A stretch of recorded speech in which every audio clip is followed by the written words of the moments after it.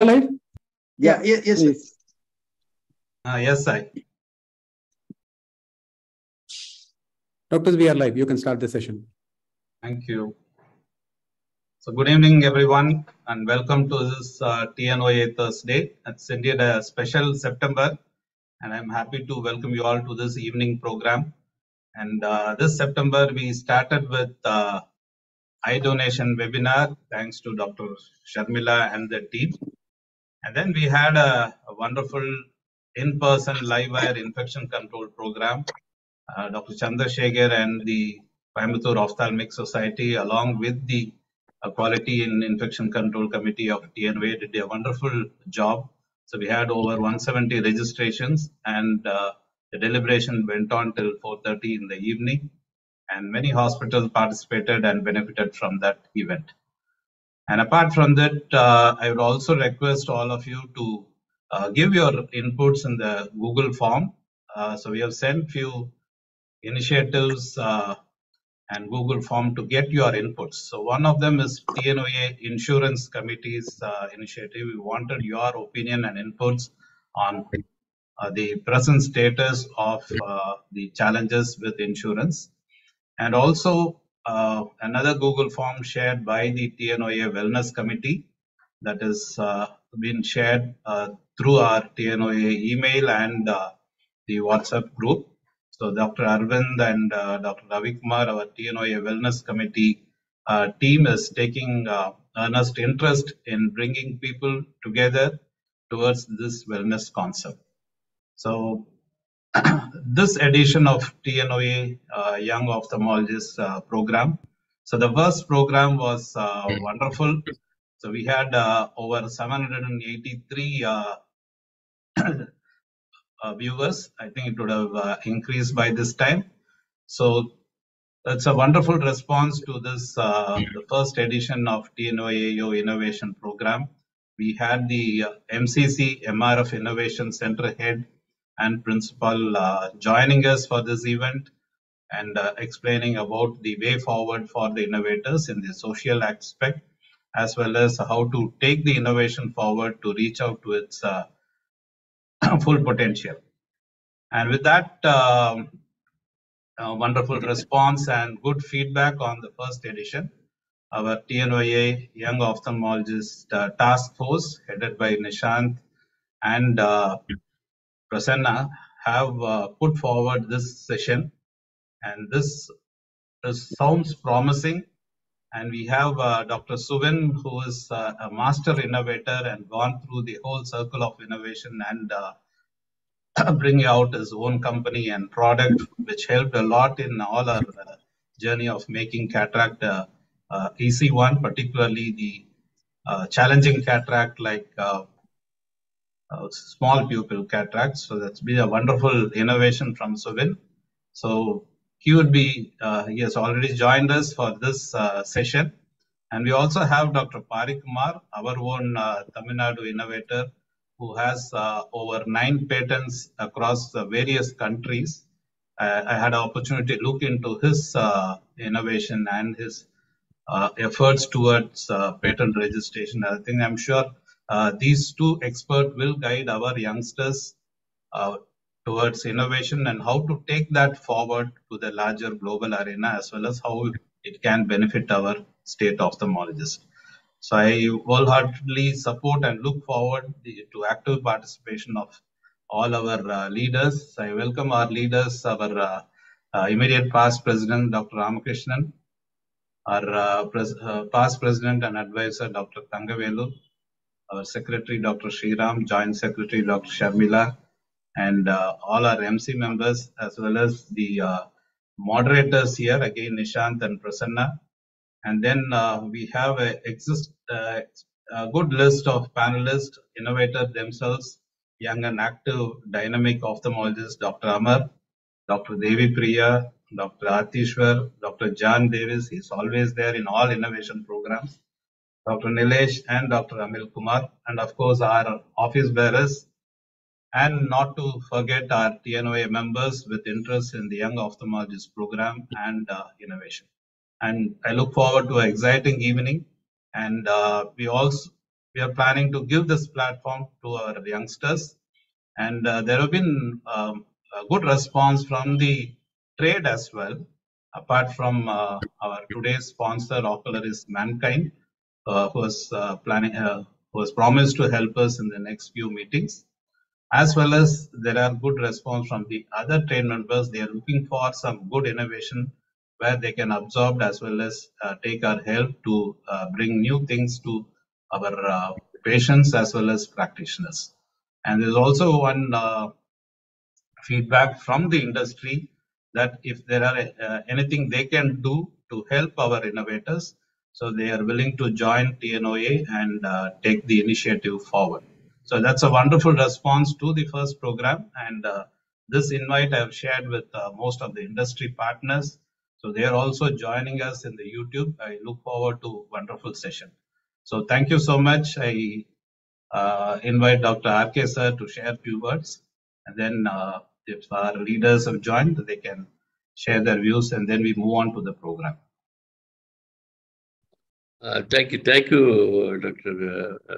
Nirmal, dear President, Dr. Nirmal, and my dear friend, past President Sangavelu, and Sri Ram Gopal Secretary, and other office bearers of TNOA, and dear friends, and also the keynote speaker of the day, as Nirmal mentioned, Dr. Suvan Bhattacharjee. I've seen his result to his talks and some of the innovation. Definitely, it is I'm very much amazed to see his work in the field of innovation. And also Parikumar, of course, I'm eagerly waiting to listen to his innovation. I don't know much about work by the Parikumar. And also my dear chairpersons and the panelists, and of course the dear young innovator speakers. Good evening to all. Really, it's a very amazing to see such a novel, innovative ideas from our own young ophthalmologists. Last week, as Nirmal mentioned, we had a wonderful presentation by all the speakers. In continuation of that, today we have about 7 speakers giving their ideas, and definitely it will somehow help us to improve our clinical practice so that we can give a good care to our patients. And also happy to know that from Nirmal, that some of the companies are willing to support for this type of work. Definitely, it's a very welcome note from the companies. Really very happy, and of course, I wish all the speakers very best and in their future. And also, it's nice to see all the young speakers, even the Prasanna, Nisant, and all are young. We are. I really am very happy. Thank you very much, Nirmal. Thank you. Yeah. Thank you, sir. And 2 of them from your family, sir. They bear your surname. And right. Thank you, sir. And thank you, Sriram. If this program is live today, that's thanks to the great efforts of this Trichy duo, Dr. Sriram and Dr. Prasanna. Sriram? Sir, it's all Prasanna's effort, sir. I just helped him whenever he wanted help. That's all I did. I was asking 24/7, sir. That's okay. Okay, let's move on. Over to you, Dr. Nishant and Dr. Prasanna. We're eagerly waiting to hear from all the speakers as well as the 2 experts with us. Yes, a warm good evening. Thanks to our president, sir, and all the past presidents. So we will be kickstarting the 2nd session of our innovator speaker. And now I request Prasanna to introduce our first speaker, and we'll have a great kickstart. Yes, sir. We are just calling for the first speaker, Dr. Shruti Nishant, ma'am. Just a moment. Yes. Yes, ma'am. We are just sharing before you start this time. Yes. Keynote speaker first or later? Illa sir, 4 innovative speakers are speaking. Then In between, keynote, sir. Oh, okay, 3. okay. Oh, that's fine. And then fine. 3 Good, good. Yeah. Very in good. between.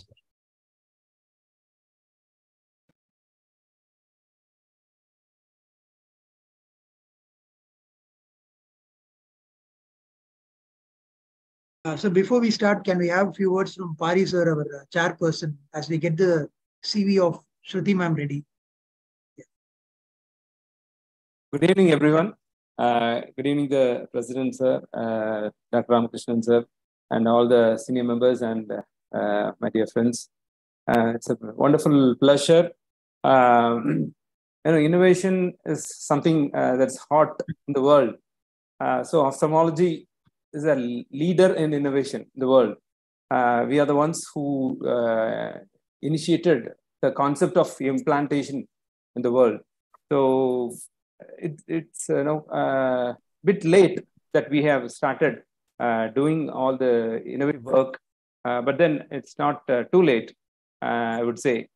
Now I'm very happy that so many new innovations are coming up in Tamil Nadu, and I'm very happy that every innovation must reach its right place. It should not be left halfway through. And so I'm expecting great things, great presentations. I'll come back with comments later. Thank you, Pari sir. Thank you, President and all office bearers. So we'll have the first speaker, Dr. Shruti Nishant. Ma'am is a consultant pediatric ophthalmologist at MNI Hospital, and she's a myopic specialist. She has presented various innovations as well as the sunlight tracker innovation in RO 2022, which won the travel grant, and she has won the Nadaraja Pillai Best Paper Award at Shankara Nethralaya, and also the Best Paper Award in TNOA and AOS in the year 2022. So she's also now collaborating for a PhD in Netherlands to study the sunlight exposure pattern versus in temperate versus tropical regions. Over to you, ma'am, to share your innovation for the next 4 minutes. Thank you so much, Dr. Prasanna, and thank you to the YO Task Force and to TNOA and to the President for such a vibrant meeting and for giving platform to us to present our work and in front of such an esteemed panel like Dr. Parikumar, whom we know. Thank you. And so I'll be presenting my work on light and myopia. Now, we all know that light and myopia are best friends. So they share a very precious relationship together. And we do know that sunlight has definitely a protective role in myopia. However, we still have a lot of unanswered questions in myopia and sunlight. How much is enough? What spectral composition is enough? What time of the day? What angulation of light? Is there a role for the physical activity as well? And is there a role for accommodation? Now, all these questions still remain unanswered and we still don't know. So to explore this further, we had an innovation called the Lumino Sundial, and this is a patented device now. It's a fairly small and a fuss-free device which can be put on the hands of a wrist of a child. It has a ambient light sensor in the front. It has a heart rate sensor at the back and toggles on the side. Now, this gives the depiction of all the activities or the outdoor activities of the child. Now, what is the data that we can harvest from this device? We can measure the illuminance levels, UV exposure and infrared exposure through the ambient light sensor. It also has an accelerometer to measure the physical activity and a heart rate monitor to measure the pulse rate. And it also has a temperature measurement. Putting all of this together and to create thresholds, we arrive at the final outdoor time spent by the child. Now, all of this information can be directly synchronized through a mobile phone application to the parent using the LuminoBand app and to the admin using the admin app. Now, what does the parent app see? You can see this beautiful interface wherein you can see the steps taken by the child, the sun exposure, the heart rate, and you can also set goals for your child. You can see how beautifully the graphical representation of a 24-hour exposure of sunlight for a child on a certain date, and you can show it across different dates as well. You can also measure the steps taken by the child, and the parent also has an option to set the number of steps or set the number of hours of UV exposure the child should be taking during the day.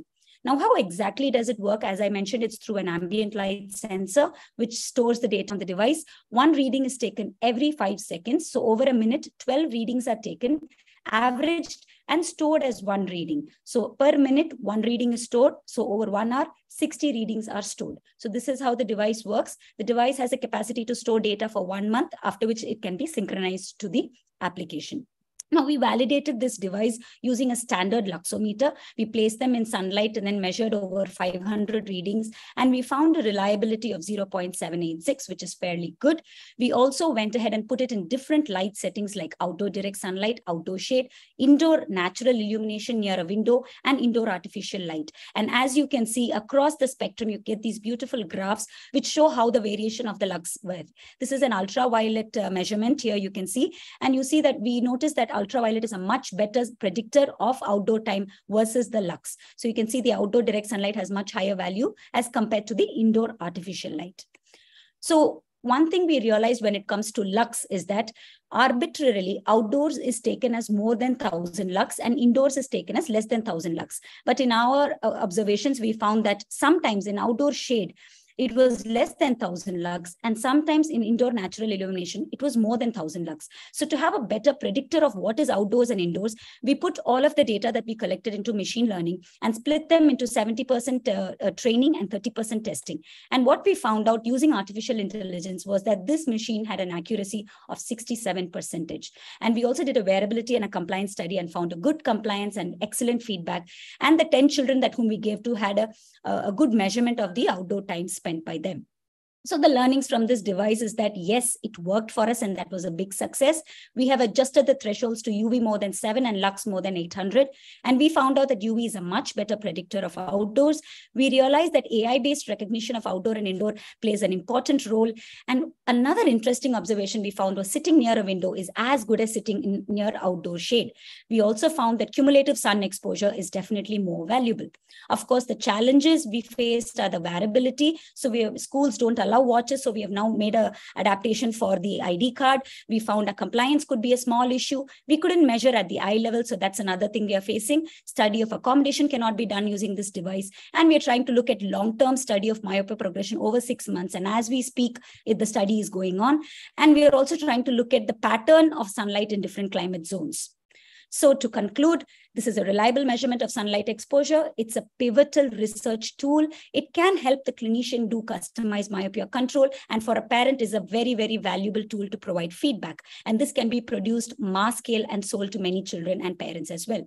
So this is a picture of me when I was a child. This is a picture of my children today. And I think somewhere along the way, we need to bridge the gap and make sunlight our home. Thank you so much for the opportunity. Thank you, Shruti ma'am, for this wonderful innovation. I've seen it travel through phases, and to see how much it has grown, it leaps and bounds. Suvin sir and Pari sir, over to you for the comments on Madam's wonderful innovation. Yeah, thanks, Prasanna. I mean, it's a wonderful paper. I think definitely it's good to have a metric where we can measure a good work, actually, an app, and then again trying to customize it where, because of technical difficulties, that the watches will not be allowed, then fitting it into the ID card. I think that's a brilliant move. Just a light-hearted comment. In our times when we grew up, there were no apps and there were simple metrics. You could tell from our face how long we've been outside. We'd be sunburnt like hell. And sometimes even our neighbors knew how long we've been outside when we come back and get the yelling. So anyway, times have changed. It's difficult to keep kids outside the house now. In our times, it was quite the other way around. Thanks. Lovely, lovely work. Thank you, sir. Thank you. It's a nice way of sending people outside. You give the same type of phone and send them outside. I think we should also give this to the parents first, because this generation of parents doesn't go out. So that actually they teach the children also to stay indoor. So maybe you can devise one more for the parents. Yes, agree, Nirmal sir. Agree. I'm sorry, because all of us must be having this issue with the parents complaining that the kids don't go outside. I asked them, what alternatives have you given them? They have not offered their kids any alternatives. So just for lack of a better alternative, they stick at home. Yeah, that's true, sir. So the initial use case which we had devised it was for children, but then we did realize as we go on, a lot of parents, in fact, they were interested to try on the device. And now we have actually given it to 2 adults also who are really interested to know their sunlight exposure. And we've found the use case in people who are recovering from trauma, who need to have better bone strength, and for postmenopausal women as well, who need the calcium and the vitamin D in their bodies. So I think these are 2 use cases which we are now exploring for adults. Thank you for the suggestion. One of the device by Google Fit had this, the amount of sunlight exposure, and so that Fit Watch for the adults. And I think they've also done a lot of studies related to the exposure of sunlight in the athletes and the people who work outdoor or indoor. So there was a study comparing indoor work in gyms and outdoor work. So that was a different lifestyle study. I think they captured that if they are working outdoor for at least 1 hour a day, that is 7 to 8 hours cumulative outdoor, that gives much better bone strength and absorption than indoor work. Yes, sir. That's interesting, sir. If I can add, sir, Dr. Shruti, wonderful presentation. Sir was talking about the Google Fitbit watch, and I just wanted to highlight, when you have the sunlight exposure, you should also include, there's an option there which says with sunscreen or without sunscreen. So I don't know what is the impact is going to be when you send your kids out with the sunscreen, whether the amount of sunlight exposure, when you have these new sunscreen, which is SPF 50 and above, definitely the impact is going to be far lesser. So probably that's another area you can look into. Without sunscreen, you have to send the kids out for optimal sunlight exposure. Yes, sir, that's interesting. Actually, now that you brought it up, we are still confused whether it's the sunlight on the skin or sunlight that's falling on the eye. So really, there's not much of evidence there as well. So it would be interesting to see that aspect of with sunscreen, without sunscreen, to see whether the skin plays a role in this or whether it's the light that's directly falling on the eye. Correctly, yes. Yes, sir. Thank you for that idea. Yeah. Yes. I think Nirmal sir is planning the FFA with PM Arvind, and I think in that group we can have a lot of control studies. Yeah, definitely. That's why I said we have a platform getting ready for this. May I comment? Yeah. Dr. Shruti, it was a wonderful presentation. Maybe your topic is exploring myopia. Instead of that, I think probably you can change the topic, exploring the overall health in relation to sunlight exposure. So I think that should be the thing, and the effect of myopia is probably part of it. So reaching out to adults and reaching out to the software professionals, I think you have a very big market. Very big market sir. you have. Yes. Yes, sir. Yes, Wonderful sir. work. Thank Congrats. you. Thank you, sir. Thank you. Thank you very much. So now moving to our next speaker is Dr. Ayman. So he is a consultant of cataract and glaucoma service in the Eye Foundation, Coimbatore. He is also the winner of National Biomedical Research Competition conducted by the Society of Young Biomedical Scientists in 2021. Yes, Dr. Ayman, we are looking forward to your talk. Thank you, Dr. Nishant. At the outset, I would like to thank the organizers and the TNOA and all the seniors for organizing such a wonderful webinar with such esteemed staff and such innovators. So I would like to just talk a little bit about my device. It's a small device called smartphone co-aided cobalt blue photography do-it-yourself. It's actually it's short for Scooby-Doo. I know it's quite a long name, but I just wanted to use something that's catchy, so I went along with this. So I have a small video to share. If I could just show the video and then we can discuss. Yeah, you can start sharing. If anyone will let me know if the video and the audio is clear on the other side, I'd be really grateful.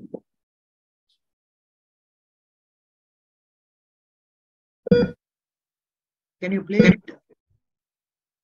Patients in the ICU Is it heard?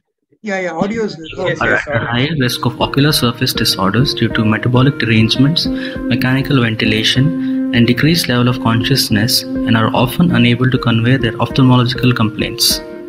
As ICU staff are primarily concerned with stabilization of vital bodily functions, they may lack awareness of the risk of ocular surface disorders and fail to perform regular ocular screenings, which may lead to visual threatening complications.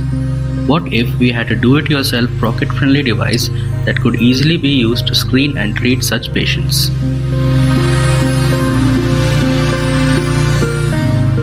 We present to you Smartphone Co-Aided Cobalt Blue Photography Do-It-Yourself, or Scooby-Doo, an innovative do-it-yourself tool which can be used to carry out blue light photography of fluorescent stained corneas without the aid of a slit lamp. This device requires simple, easily accessible material such as chart paper, double-sided tape, intraocular lens, acrylic blue filter sheet, hole puncher, a scalpel, and a ruler. To assemble, 1 cm into 8 cm strip of black chart paper is cut and 5 marks at 1 cm apart are placed.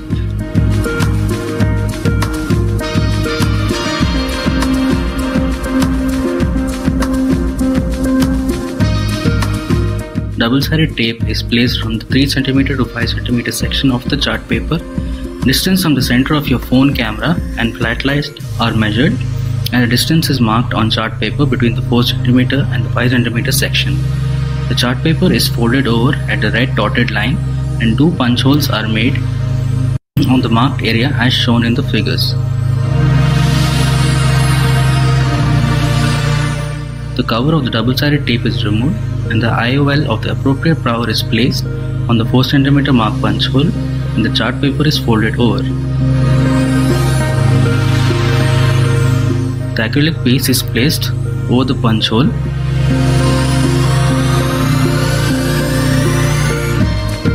The device is aligned over the camera, cell phone, and kept in place with microboard. By placing the acrylic blue filter over the smartphone camera flash, blue light in the range of 450 to 490 nanometer passes while the other wavelengths are filtered out. We were able to capture high-quality images of multiple conditions such as diffuse punctate epithelial erosions due to dry eye, inferior punctate epithelial erosions due to lid pathology, bulbar conjunctiva staining due to Stevens-Johnson syndrome, large epithelial defect, an epithelial component of graft rejection, dendritic viral keratitis, filamentary keratitis, a total epithelial defect seen in postoperative day 1 of a total penetrating keratoplasty. We were even able to capture a high-definition video demonstrating Siegel's positive test in the case of a penetrating trauma.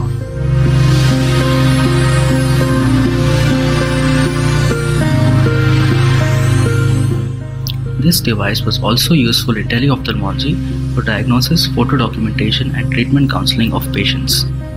For your consideration, the best friend in screening ocular surface disorders in a setup where slit lamp is not available, Scooby-Doo, a do-it-yourself pocket-friendly tool to keep avoidable vision-threatening conditions at bay.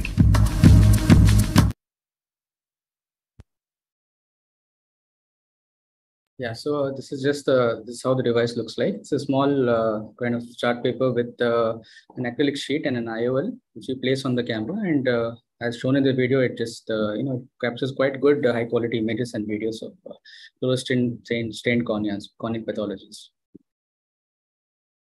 Thank you. Yes, John, sir. That's an excellent innovation, excellent frugal innovation, which can be used by almost everybody. So congratulations on that. So this is, if you look at the kind of places where we need to use this, this is exactly the thing which can be used. We cannot use a slit lamp. The cobalt blue illumination of a direct ophthalmoscope is absolutely useless for this. And you cannot take an indirect ophthalmoscope bedside to the ICU. So this is going to be very useful. You have very powerful flashlights on the smartphones. You can just put this and capture beautiful images and even videos as you have shown. So excellent. Congratulations. Thank you, Dr. John.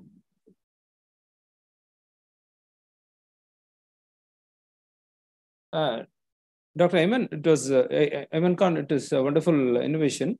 It's not only for ICU patients, even for pediatric patients in OPD, those who do not cooperate, I think it will be useful for them also. Yeah, definitely, sir. Yeah.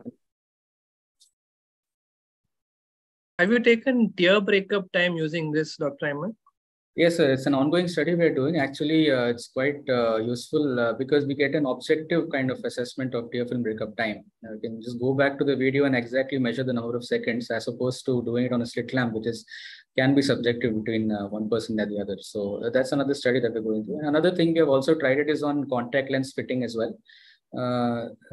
For now, I've just used it as a teaching tool. It's very useful to show the student the video and kind of describe it side by side, as opposed to like doing it on a patient where we have to go one after the other and look at the patient and teach them. So that's another thing which we're using for. So it's quite a useful device, Excellent. Hi, Dr. Ayman. Congratulations. I just wanted to know what is the power of the lens you are using? Yeah, so the power of the lens which I used, I used is 20 diopters. Okay. So it has a good magnification, but the field of the image is slightly lesser. Yeah. So if I would suggest maybe something between 15 to 18 diopters, which will give us a higher field of vision, and even the depth of focus is a little bit longer. The one I'm using, the depth of focus is quite short, so it gets out of focus very easily. So it has to be very stable. So maybe 15 to 18 diopters I would recommend, and that would give us a nice wide image with a good depth of focus. Thank you. Thank you. One small issue. When you have multiple cameras, how do you force one specific camera? Are you able to do that? So I didn't get you. When you have a multiple camera phone, sometimes you will not be able to force a camera to choose that camera. So how do you force the camera to select that particular camera? So each phone definitely has one primary camera, right? So you can just look at that by opening up your backside camera and then like putting your finger on it, and you'll come to which is the primary camera. And then you have to measure the distance between that and the flashlight, and then based on that, you make your device. Yeah, I just want to add one point here, Dr. John. The thing is like routinely our phones have 0.5, 1 or 2. Like 1 is ultra wide and the 1x is nothing but the wide, and 2 is telescopic.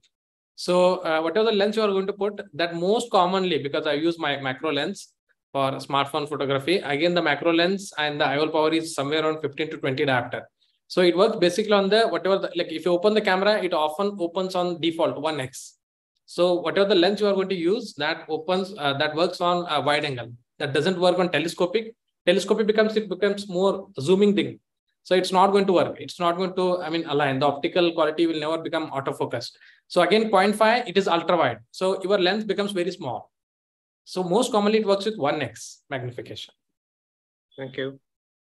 Thank you. Thank you, sir, and the panel for wonderful, insightful discussion. Thank you. So next we move to Dr. Karthikeyan Mahalingam, our own from Tamil Nadu, who is currently in AIMS, New Delhi. So Karthik has published more than 62 research papers with a citation score of 122 and an H index of 6 with I-10 index of 4. And he's currently also the executive member in YOSI. He has won several awards, being the best paper of session glaucoma at AOS 2021, the Sri Janardhan Prasad Glaucoma Award, the first prize in glaucoma interesting cases in DOS, and many other DOS awards, as you can see. He's also a good quizzer. He's won 3rd prize in the Mega Quiz and also active in TOSCon, where he had the 3rd prize in Ignite Talks. So Karthik, your CV precedes yourself. Over to your novel invention in glaucoma. You're on mute, Dr. Karthik. Okay, first I thank the TNOA and organizing committee for giving me this chance. First, I'm going to talk about U-tool, a novel method for measuring corneal diameter in infants screened for congenital glaucoma. As we know, corneal diameter is an important indicator for both diagnosis and measuring the progression of disease in congenital glaucoma. It is usually measured using Capsule caliper, but it needs examination under anesthesia or sedation. We devised a simple U-shaped tool using 3 swimmer strips or a printable ruler to measure corneal diameter in settings where ophthalmic caliper is not available or UA is not feasible. We did a study before UA, corneal diameters were measured using U-tool, and during UA, it was measured using Capsule caliper, and both were compared. In a cooperative child, U-tool was just placed above the orbital rim. If not cooperative, When the child was asleep, the eyelids were gently retracted by the attendant and U-tool was placed. Then we took photo using a smartphone. And care must be taken to keep the smartphone U-tool parallel to the orbital rim of the patient. As you see here, it should be parallel to each other so that there is no parallax error. After taking photo, using image editing software, a rectangle frame was drawn and the reading is calculated. This reading, okay. After making rectangle frame, we can measure the number of lines and we'll get the first reading. Here you can see how the U-tool reading is calculated in multiple patients. As we do not place the U-tool directly on the corneal limbus to measure the corneal diameter, a correction factor must be added to correct for the magnification caused to the distance. The correction factor was found to be 1.15 meter. The mean age of infants screened in our study was around 6.7 months. Most of the patients had primary congenital glaucoma. And the corneal diameter measured using the Capsule caliper and the U-tool are almost similar. If we don't apply the correction factor, the U-tool reading was around 1.5 millimeter lesser than the corneal diameter measured by Capsule caliper. The Bland-Allman 95% limit of agreement showed narrow limits in which between the U-tool and the Capsule caliper. There was a very good correlation between the corneal diameter measured using Capsule caliper and U-tool. The limitation of the study would be measurement error could occur if we don't place the U-tool or the phone parallel to each other, parallel to the eye while taking photographs. Parallax error can occur. Sedatives or anesthesia might be required in a non-cooperative child. In our study, 18% of the patients need either sedatives or it was examined during EUA. Stretch limbus in congenital glaucoma could also pose variation measurement of corneal diameter by different observers. To conclude, this novel innovation provides a no-touch technique of measuring corneal diameter. Considering a difference of plus or minus 0.5 within the acceptable range, most of the readings taken by U-tool were in the acceptable range compared to the Capsule caliper. It provides a corneal diameter measurements in awake or sleeping state without the use of sedatives in anesthesia in majority of the cases. Hence, it can be used for screening pediatric glaucoma by first contact physicians in the primary health center or any pediatrician, or by the optometrist or by the ophthalmologist, especially when the EUA is delayed. Thank you. Thank you for this wonderful innovation, Karthik. I just have a quick doubt. Was this inspired from the exophthalmometer? I think, did you have that inspiration from it? So what was the inspiration for this innovation? Thing is, we had swimmer strips. When the patient is admitted in ward, we'll say adult patient will keep the patient in the slit lamp and we'll measure it. For kids, we were trying what will we have in the ward. We had swimmer strips. We tried to measure. First, we measured there was multiple parallax error. Then we used 2 swimmer strips. Then we used the third strip to combine this both. Then, and how will we measure the corneal diameter? Then we drew a rectangle box. And just one more quick doubt, Karthik. So you are telling that it's a no-touch technique, right? So what is the idea that you propose? At which level should it be? Because it's a child, right? So if it is slightly in front or slightly if it is going backwards, I think the correction factor may vary. Yeah. Right? So you have to just yeah, it can happen. So to avoid it, we have to just keep over the orbital rim as shown in image, not very far or not very close, just above it, just above the orbital rim. Yes, sir. Subin, sir, your comment. Dr. Karthik, wonderful work. I just have a little clarification, because if you keep it at the orbital rim, it's away from the plane of the cornea, and that will definitely give you a parallax error. I'm not sure whether you're going to use a reduction factor or something, because if you just take a scale, a transparent scale, and place it in a box, and you try to take a picture with your smartphone, you'll see there's a huge parallax error. Even when the scale is flush on the box. So the size measurement, as you would do in real life, and even when on an image, is very different. Could you explain that? Yes, sir. As this is the slide explaining, sir. As we do not place it on the limbus, we have to apply a correction factor for the magnification caused to the distance.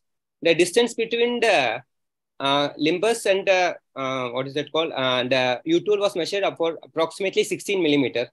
We measured in multi, and the correction factor for 16 millimeter was detected to be approximately 1.15. But that would be different in every child, isn't it? With every patient, depending on. If we just keep about the orbital rim, it is around 15 to 17 millimeter. We took an average of 16 millimeter. To the corneal plane, the limbal plane will be very different from child to child. 16 millimeters is an average that you've taken, which would not probably work in others. And here, if you're going to keep it critical, I'm just being the devil's advocate over here. Yes, sir. There can be a little bit of difference, but in our study, the measurement with the Capsule caliper gave a good agreement. Okay. Thank you, sir. Dr. Karthik, actually, how do you stabilize your hand while taking this image? Stabilize the hand? To avoid parallax error.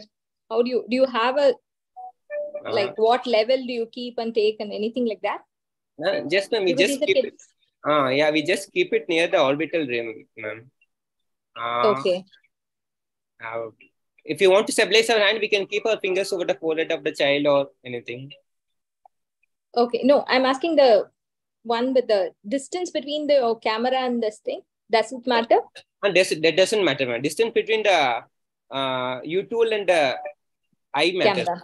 Okay. There is no wherever we keep the camera, it doesn't matter. Okay. Dr. Karthikeyan, so this U tool, it is actually a universal tool now. So you can use it for measuring anything. If you actually have good enough accuracy, you can measure even size of corneal ulcers, you can measure pupil size, you can measure IPD, so many things. So U tool, I think you can name it as a universal ruler, universal scale for all these things. I have actually done a similar thing using another app, image meter app. So in that, if you have any reference measurement, you need not have an actual scale. If you have any reference measurement kept in the correct plane, you can take a photograph, and from the photograph, you can use the image meter app to mark the reference measurement, and then you can measure lengths, you can measure areas, and you can measure angles and so on. So you can probably look at that image meter app. That is going to be very useful along with something like this. Okay. I presented in TNOA Pondicherry 2019, I think. You can look it up. It's very useful. Thank you, sir. Actually, my friend Dr. Rahul Bapna also gave a suggestion. He started using in corneal ulcers. Oh, yes. Then, I used in corneal ulcers. He started in corneal ulcers. Then we started using in congenital glaucoma. Dr. Karthikeyan, hi. A very nice innovation, and I just have one suggestion that building on what Suven sir was telling, the parallax error, what you can do is you can paste a Lutz exophthalmometer on one side so that you can know the exact distance when you are measuring, when you are clicking the photograph, you can see what is the distance from the corneal apex or the limbus to the placement where you are placing the your U tool.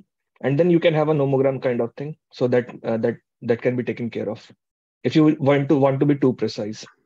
And if you don't have an exophthalmometer, you can make a 3D U tool where one of the arms goes backwards, so that you can measure the distance from the orbital margin and the corneal plane. Thank you, sir, for the suggestion. Thank you. That's the best thing, Karthikeyan. You start with one, and with so much of innovators and expert opinion, it can be used for more other purposes as well. Next, we have Dr. Vigneshwar, who did his post-graduation from Arvandai Hospital, Madurai. Now he's heading the branch of Dindigul, performed over 12,000 cataract surgeries. And he's also worked with hospital in Kenya. So he got the Innovator Award at TNOA and at Hackathon 2023. And he's also passionate about providing good patient care and training doctors in surgery. Over to you, Dr. Vigneshwar, for the tall lamp. Thank you, sir.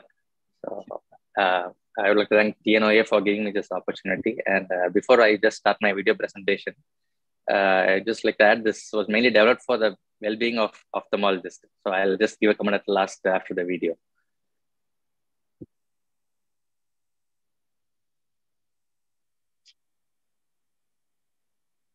Sorry. You can share your screen. Yeah, just a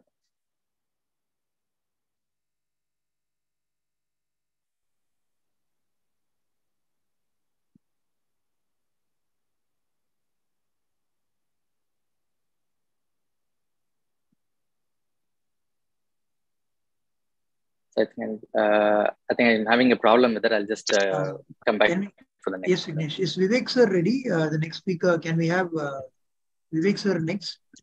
Vivek sir, are you ready, sir? Yes, sir. Just a moment, sir. Before we call you, I'll just share the screen just a moment.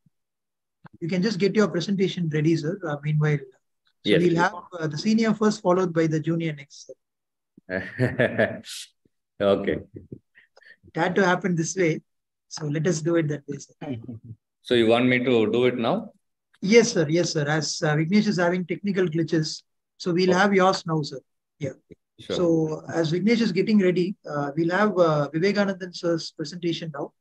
So Dr. V.R. Vivekanandan sir has been 15 years in Aravind. He's an MS ophthalmologist and invited speaker in various forums, AAO, ASCRS, and he has also trained many residents from USA, African countries, and Southern East Asian countries. And he has worked in Cambodia, Bangladesh, Ethiopia, to name a few. And he has won the coveted ASCRS award not once but 3 times. And he's also won the award at IRSI. He's won the Innovator Award of TNOA, and he has swept all the Innovative Award sessions. And he's now heading the Sitapur Eye Hospital, which is managed by Aravind. So over to you, Vivekanandan sir, for the next few minutes. Thank you, Prasanna. Yes, sir.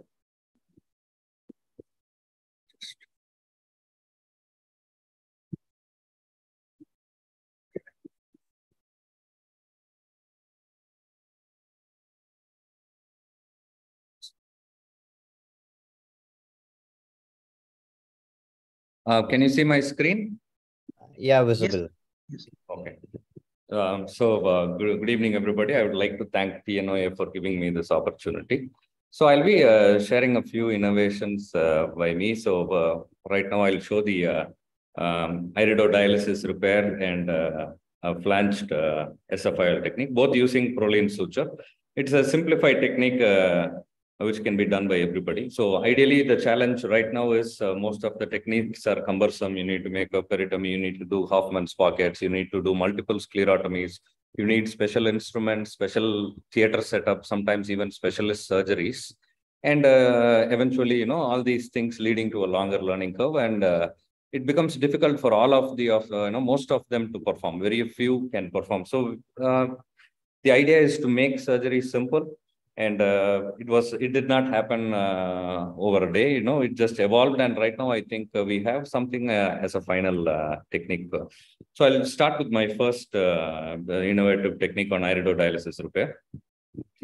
So this iridodialysis case with around 4 clock hours of iridodialysis due to some trauma. So first, after staining and making the incisions, I use an iris hook to anchor the iris because I do not want that to get caught in my phaco probe. Phacomulsification is done, the iris hook is removed, and the normal HPMC is replaced with a dispersive and cohesive viscoelastic combination because HPMC tends to roll the iris. So we need something heavier which will keep the iris flat. So wash off all the HPMC and then inject. I prefer to use Viscoat, so which flattens the iris and it stays. So I identify the points where I have to do the fixation. So I move the conjunctiva radially, and this is a needle that I designed, which is 150 micron spatulated needle attached to a Prolene suture at the level of iris plane. So this varies. We cannot have the measurement as 1.5 or 2 millimeters away from the limbus. So depending upon the axial length and depending upon the iris level, we have to decide. So the needle is sclerotomy is done. The needle is brought inside. The peripheral iris is held with the microforceps, and the needle is passed through. It is brought out of the tunnel. A U-turn is made. It is the needle is reintroduced into the anterior chamber, and similarly on the second site where I have to anchor, the needle is piercing the peripheral iris and brought out ab interno root. Now you can see when the suture is pulled on either side, you'll see that the iris is beautifully opposing. So once you get the proper approximation, make sure to trim the suture to about 1.5 millimeter, flange to about 1.5 millimeter. So we do not want to have a larger flange.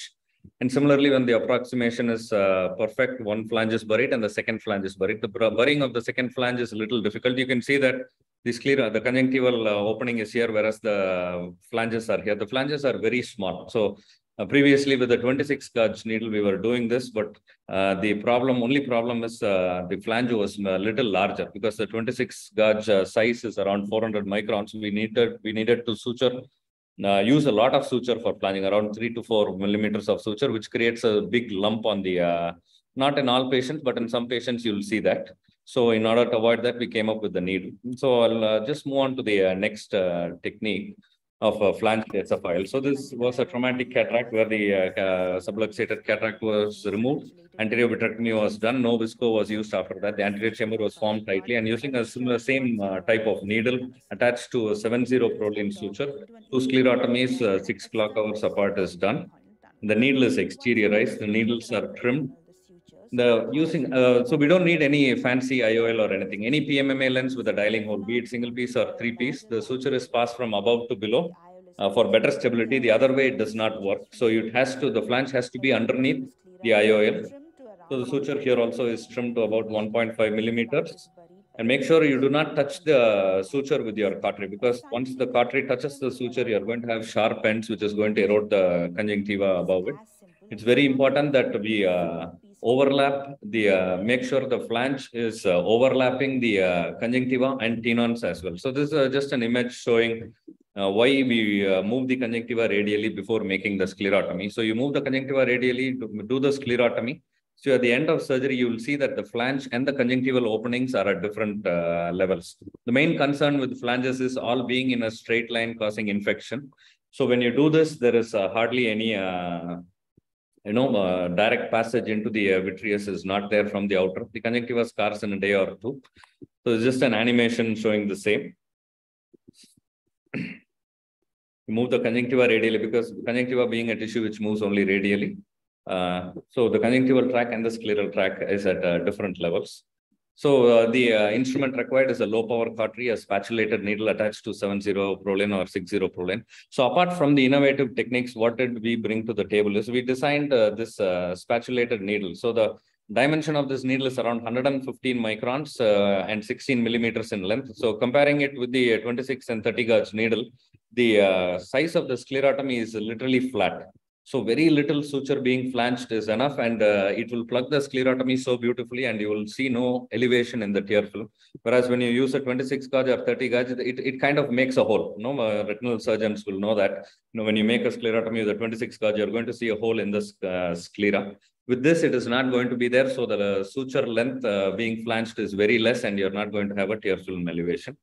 And one other advantage is the pressure required to make the sclerotomy is very, very less compared to the 26 gauge, so which is going to not cause any traction or damage the eye on the interior of the eye.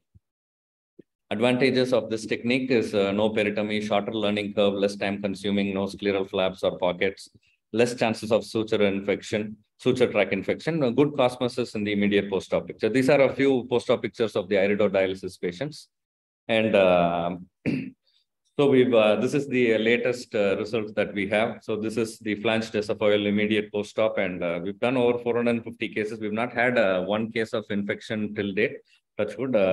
So I'm very confident in this technique, and the one other reason why I really am confident is because most of the complex procedures can be done only by a very experienced surgeon, but most of this cases out of the 450, probably around 200 has been done by my fellows and junior consultants. So, and the results are really promising.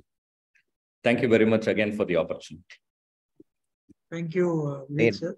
Great view, sir. So just one question regarding the amount of flange. Is there anything for beginners of how much of amount we have to flange it? It should not neither be too thick or it is going to not bury. If it is too thin, it will slip inside. How do we decide the length in initial phase? Yes. So initially, it is better to use a caliper and around 1.5 millimeters. If you are using this needle, the spatulated needle that kind of we designed, we have both 6.0 and 7.0. So 1.5, 2 millimeters is absolutely fine. One other thing that I would recommend beginners is to do a peritom. And do it so that you're sure that it is underneath the tenons. Once it's underneath the tenons, you don't have to worry at all.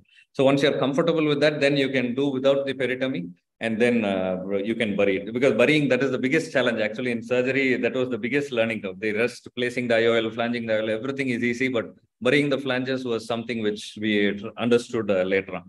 So that is one of the reasons why, if you see in that sclerocorneal tunnel, we do not choose the traditional 3 and 9 o'clock position. No, we chose an oblique angle where the transconjunctival site, there is a sclerotomy at the transconjunctival site, and the other sclerotomy is somewhere where the peritomy is already been done. So the first, we bury the transconjunctival site. That is easy because all you have to do is pull the suture on the opposite side, it will bury it. And this side, you flange it and you just overlap the conjunctiva, it is good. But when you are going to do shortage of time, I'm not showing the other foldable IOL and CTS techniques, maybe next time.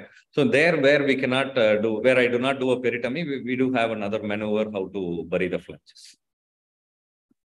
Sir, about the cautery, can we use the thread burners which are available on Amazon? Do we have to use a special surgical low temperature cautery? Those will definitely work, John, but the problem is they are not medical graded. They are not sterilized properly.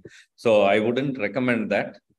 So actually, Oralab makes these sutures for me, and the cautery is also provided by them. So with the cautery, you can ETO it and reuse it. It will come a couple of times. You can use it for, we almost use it every day in Pondicherry. The team uses it every day.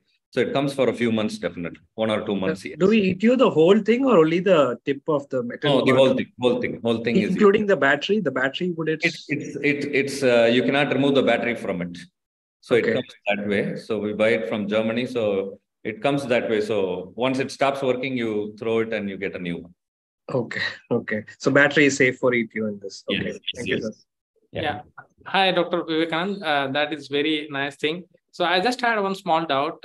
During SFL, you said you are going to externalize the haptic portion also, or you are going to just bring out the sutures through the scleral port and you are going to keep in the subconjunctival plane?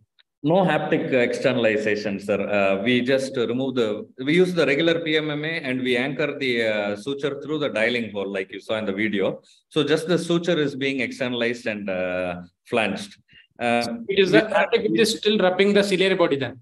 No, sir. The positioning of the IOL is, that's one thing which I forgot to mention. So we try to position the IOL 0.5 millimeters behind the ciliary body, at the level of ciliary body. And so the IOL power is also increased by 0.5 diopters. If it is 21, we use a 21.5 diopters because we do not want to go do the sclerotomy through the ciliary body because there is going to be a lot of bleeding post-op vitreous hemorrhage. We did have a few cases where it bled and all that. So we try to avoid, we try to stay a little posterior. That is one reason why it is mandatory to do a vitrectomy even if there is no vitreous disturbance. We want to remove a little bit of the vitreous in the anterior vitreous space so that the IOL is positioned without disturbing it. Or, we don't want the vitreous to push the IOL forward or anything. Okay. Did you notice any decentration or the tilting? Because it's only 2-point fixation. Nowadays, people are saying... Yes, sir. Sir, surprisingly, that is what everybody asks. Is there a wobble of the IOL? Is there a tilt of the IOL? I think I've been telling this again and again. And yesterday, I was talking to my friend, Dr. Nivian. He did a couple of cases and he was amazed. He said it is very stable. There is no movement or anything. He did record videos of it also. The only thing is, sir, decentration can happen if the first flange is a little too much. The IOL is decentered already. You cannot pull the suture too much. But decentration, mild decentration is well tolerated.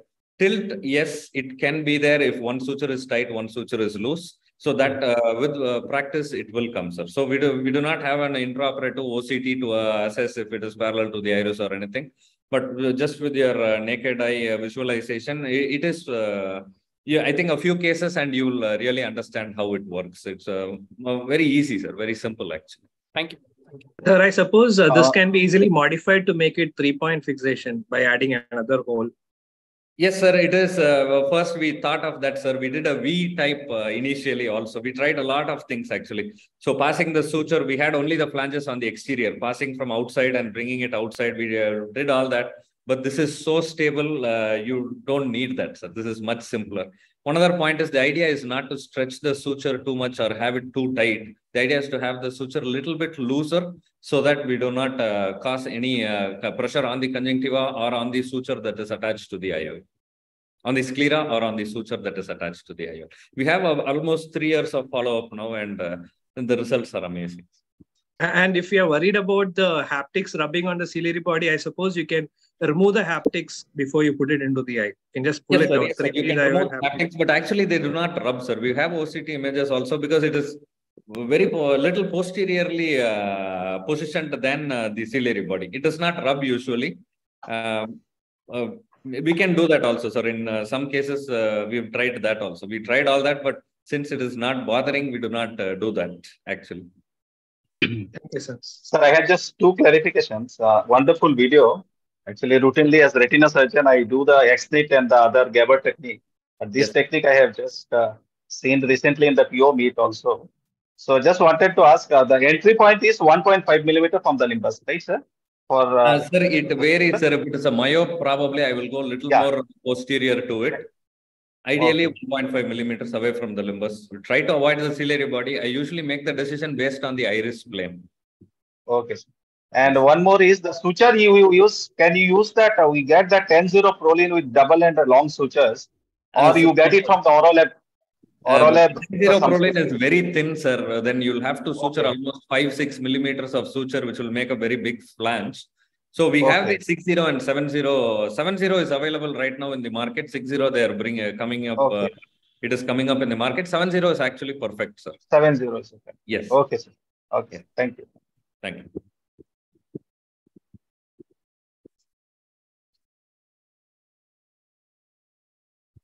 Prasanna, you are muted, Prasanna. Thank you, Vivek, sir, for generating such a great interest with not one but 2 of your innovations. Over to our President, Dr. Nirmal, sir, to call over our chairperson, Dr. Pari, sir, who will be moderating the next capsule, the keynote capsule. So we wanted to have the innovators, the first few slots, and Subin sir was gracious enough to say, okay, and we had a good 4 innovative talks. So now we are waiting for the man of the moment, Subin sir, for his journey. Over to our President, Dr. Nirmal sir, to call Dr. Pari sir, followed by Dr. Subin sir for the next capsule keynote talk. Thank you, Prasanna. So it's indeed my pleasure and privilege to introduce Dr. Pari Kumar. So he's such a humble person. So says small before everything he do. As you see, his introduction itself starts with small private practitioners. So there is no small private practitioner. All of us are practitioners, and maybe Dharmaburi would be a small town compared to major cities. But a lot of good things happen from our rural areas and towns. So Dr. Pari, you are welcome to join us. You are also in the big league. So he works in the field of healthcare, energy, stem cell research, and medical diagnostics, and a multitasking person, and excellent ophthalmic practitioners. I've seen many of his patients review that glorify him as a wonderful practitioner. He owns 11 granted patents from India, US, UK, and Australia, and 10 pending patents. So it's a huge inspiration for all the innovators and youngsters here. And I think you should share your journey of getting how to get the patents and then perceiving all these things. I know how difficult it is to even take one patent, particularly in the from the Indian context. Has 9 international and national publications in IJO, AJO, BMJ Innovation, and Women Journal of Ophthalmology. And I think for the numbers sake, he has left the Indian publications. He also owns a DIT, Department of International Trade, supported company in the UK for medical research, manufacturing, and marketing. And his wife is also a innovator, and she also holds many patents in medical research and medical innovations. So glad to have you, Dr. Parikumar, here, and we look forward to your comments and words of wisdom to our youngsters. Thank you, Dr. Nirmal sir, the president of TNOA, for introducing me. And so glad to be in this Innovators Forum. And just one thing I would like to share with the youngsters. We must know the difference between inventions and innovations. Inventions are the basis, inventions are the foundations, and innovations are the changes that we make in day-to-day life and based on the need. With all the wisdom and medical knowledge that we have, I think we all must know the difference between invention and innovation. We must indulge into inventions is my desire. I want all the ophthalmic innovations and inventions to be owned by ophthalmologists, to be promoted by ophthalmologists, and to be used by the ophthalmologists for the betterment of the society. And I recommend all the innovators to patent your innovations. IP protection is a very fundamental thing that we must do. Both national and international patent coverage is a good idea for all the products, because it's going to be useful for the entire ophthalmic society worldwide. Even the small things, like tall lamp, U-tool, this Dr. Shruti presented exploring myopia wearable device, and all these devices are going to be useful for the entire ophthalmic community worldwide. So I recommend that you get into patenting and how to make these products available in the market, and we must work on that. And I encourage all the youngsters to choose this path of innovation and inventions, so that we bring out a lot of new products to the world. Thank you, sir.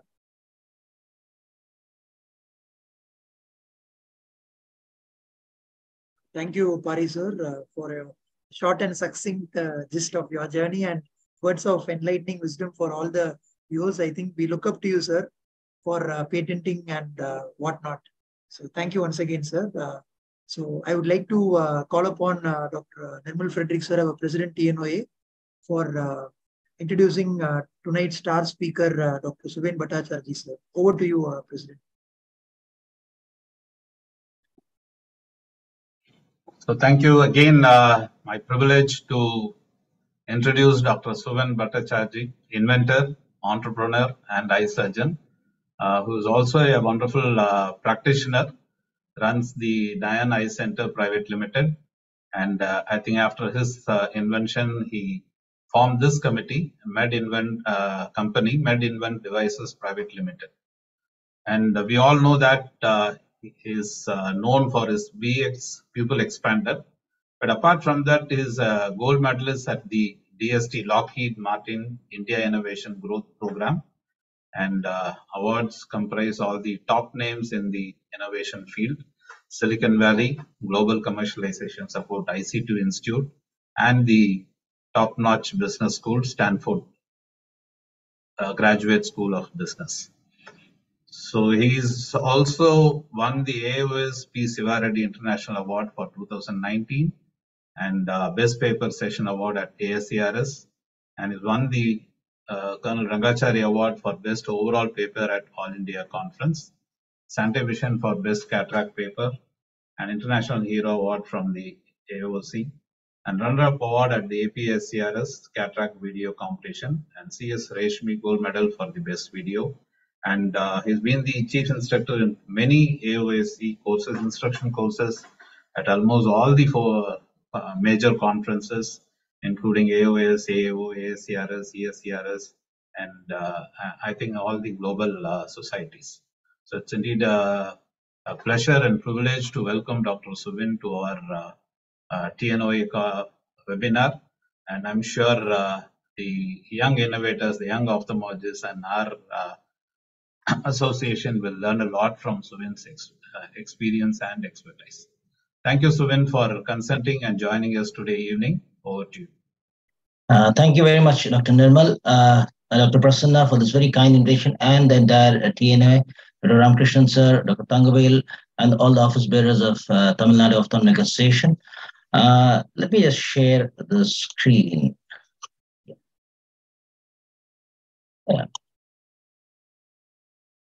Is my screen visible? Yes, Suvin. Yeah. Thank you. So I'll be talking about my journey from idea to invention, and we have the privilege of having Dr. Parikumar over here, and who will, of course, agree with me that it's a long and arduous journey, and we would like to brace our younger colleagues with a little bit of information so that it holds them in good stead going forward. So, let's see. Slides are not. Yeah. So, my association with the TNOA, Tamil Nadu, and TNOA goes actually pretty long back. I spent my early childhood, a lot of you might not know, I spent my early childhood in Madras. It was Madras then. I did a bit of schooling in Madras. And then I studied for a long 9 years in JIPMA, Pondi, Number Pondi. So, and then of course, I did attend, but the earliest Ophthal conferences that I attended were MSOA, I think it was Tirunelveli, and then I think Salem. I remember Dr. Siddharthan's wonderful hospitality where we went to Yerkod. So that's my association. I do speak fluent Tamil very fluently. So it takes a wise man to learn from his mistakes. We all know that. But it's an even wiser man to learn from others. And that's what we want our younger colleagues to do. Because we've had our deal. So I do acknowledge my financial interest by virtue of my association with Medicment Devices. Now, time and again, it's going to get tough. And it's a good idea to turn around and look. Each one of the innovators who've presented over here knows the journey. And it's always good, when you have these presentations, it gives you an opportunity to look back and see how far you've already progressed. And that works like a wonderful shot in the arm. I would urge all of you to do that time and again. That kind of, kicks you to go further.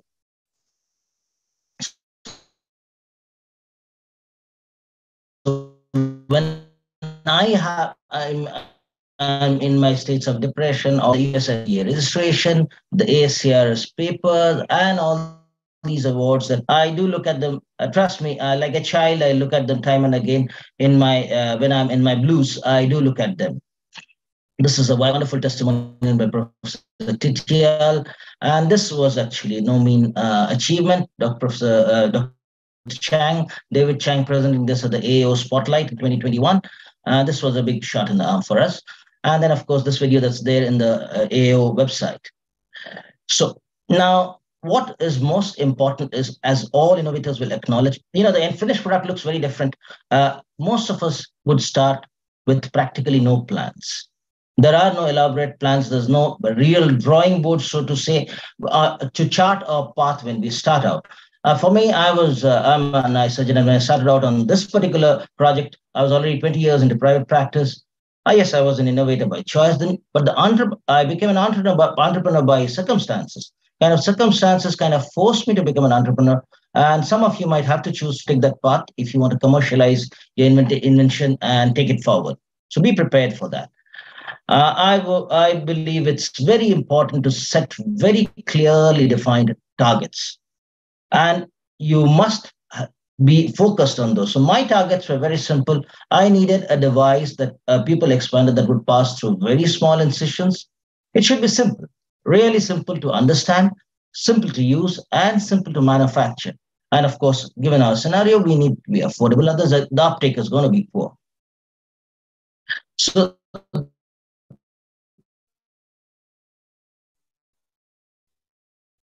this is where we stand, come out through a 0.9 millimeter incision, and that is the bar very, very high. So that's incision.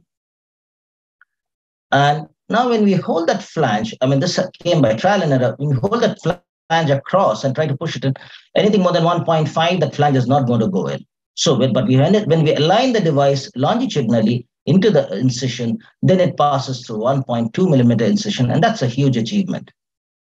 We are still waiting for IOLs to go in through that incision size. They've not been very successful. And removal through a side port can be very, very useful in tight situations with IFIS and other situations, the shallow anterior chamber. So that would be a huge plus for any device. Of course, you have the option of removing it through the main incision. It just is a walk in the park then. And you have a wonderful round pupil. So the next part is we all have great ideas and innovators. All of us are innovators, whether we like it or not. But it's most important to be ruthlessly critical about your own ideas. And that would save you a lot of time, energy, and money and emotion. You see, you go halfway, you spend a lot of money, you spend some time, and then you see that it's not rewarding enough for you to dump it. It's not a great utilization of your time. So what is important is we need to see that what we try to innovate or invent is desirable to the user, and it's possible with current technology. You can't have a science fiction thing, which would probably take another 20 years for the technology that we have to come, and you would actually just be kind of building castles in the air. So, and what is viable in the marketplace?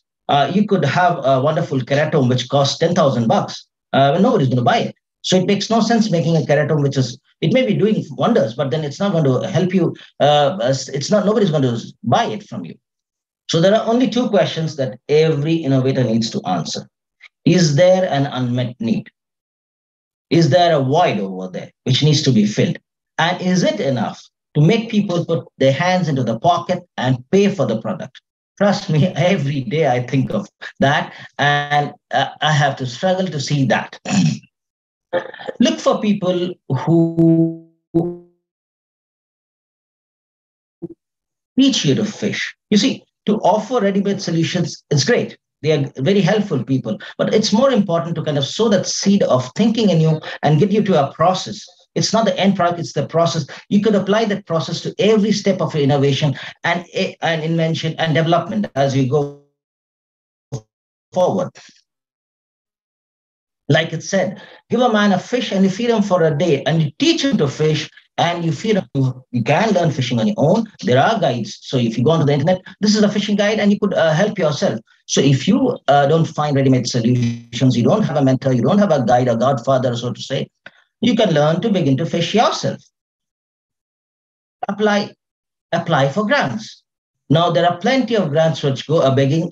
This Sengupta research session was telling us that there are hardly any applications. So most of innovators, if you have a funding issue, you could probably write the SRA. What an application for a grant does, it crystallizes your thoughts. Whatever was fuzzy and was on your back of the napkin drawing gets kind of more crystallized. You have to make a formal presentation. What you learn is word economy. Now, what I mean by that, if you have a 5 lakh rupee grant and the word limit is 1,000 words, you just divide 5 lakhs by 1,000 and it's 5,000 rupees per word. Now you start writing your grant application. That will make sense. When you start counting your words and say, okay, the value of each word is 5,000 rupees and I have to choose my words very carefully, it makes sense. You go through a process of scrutiny and validation, and that kind of gives more authenticity to your claims. And see, as postgraduates, all of us know how to review literature and write papers. So this should come pretty easily to us. It's just that we don't have that. We don't get over that inertia. And most important, announce your work. Like most of our innovators over here doing papers, present your papers, videos, talk at me. You need to keep reminding people that what you're doing and tell them. And today the internet offers out. I mean, not now. I mean, when I started on this project, internet was very much available. But when we had only live face-to-face conferences and not much of internet work over there. Look for non-standard solutions. See, we need to think out of the box, because if there was a standard solution, somebody else would have thought of it already and it would be available already in the market. If it's not there, that means we have to look for some other alternative ways. So sometimes try to look outside the medical device industry. Now let's take an example over here. In my case, these were my earliest meaningful drawings. So I wanted an open ring, a single plane, a clover leaf. Now my idea was that if it's like a string, I can pull it through the side port and get it across, and it would come into the anterior chamber, and it could go in through very small incisions. So that's the idea with which I started.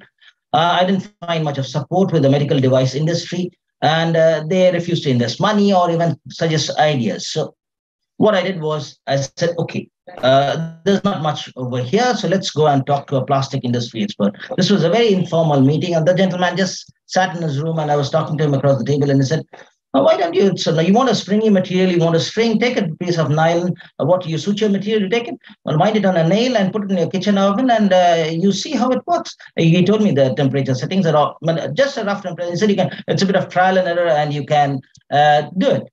He said, do it yourself. He said, don't look forward to me. I'm not going to help you. I'm telling you the process. So he taught me fishing. So I did it myself, and that was, this is my wife's kitchen oven, and that's the birthplace of the first BX ring, or the Bhattacharya ring, as it's called in those days. See, this is the spring that looked like. This was, I think, 3-0 nylon, and this was a huge turning point in my development of the BX People Expander. It is all of us know over here who have presented that we will have roadblocks. That is part of the process, and we should be anticipating that. After one point, actually, all innovators kind of know that, okay, sooner or later, I'm going to meet with a roadblock. So you should prepare in advance mentally, and you should be prepared to step back. Once you step back, it's easy for you to see the detour. When you're very close to the roadblock, you really are blinded and you don't see much. So you need to step back a little. Let's be flexible. I'll tell you an example. So we should be able to switch to plan B or plan C if plan A doesn't work. Now, the typical roadblocks that we face are prototyping and patenting, clinical testing, validation, peer acceptance. Peer acceptance it's right now, I'm at a stage where peer acceptance is pretty easy, but it wasn't so easy to start with. Commercialization is a big ask. So let's talk about, again, my device. So the BX device had to be simple, as I said, open ring, single plane, clover leaf. Now, this is my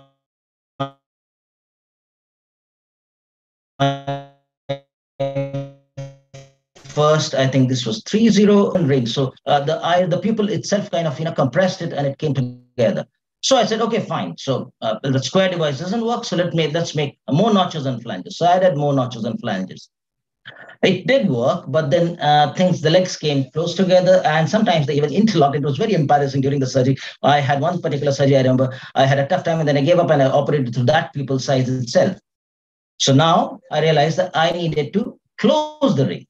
That would help me. So I had to switch to plan. Actually, I didn't have a plan B. I evolved the plan B at that point in time.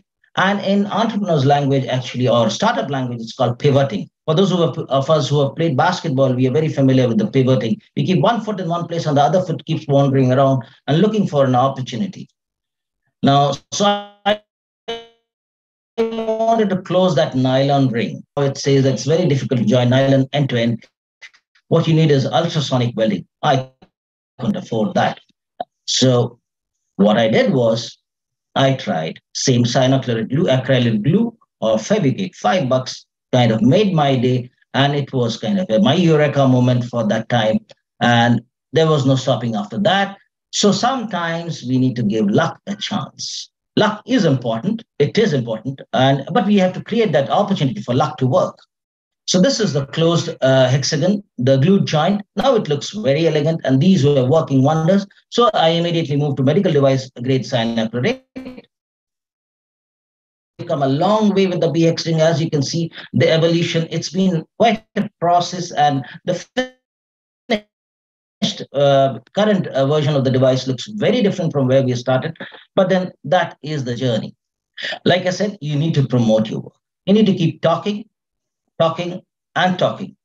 I'm sure you see my blanket emails, WhatsApp. You got bombarded, carpet bombing, as I would say. Facebook. I do post on TNOA also. I know can get annoying, but then I have to remind my colleagues time and again that this is there and this is available. And every time I carpet bomb, actually, I get a few inquiries, and that encourages me for the next one. Apologies for those. Then that's how things work everywhere in the world. You need to publish. Publish yourself, get others to publish.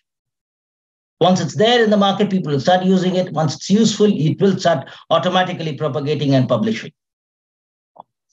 These are very important three pillars, I would say, of innovation. We need to talk intelligently, deal extremely methodically, and work diligently. There is no substitute for that because our time is very precious. We've got clinical work, we've got other things, we've got our personal lives, and we have got this extra thing which may fetch results or may not fetch results. It may fetch money or may not fetch money. So that investment may be absolutely sunk costs.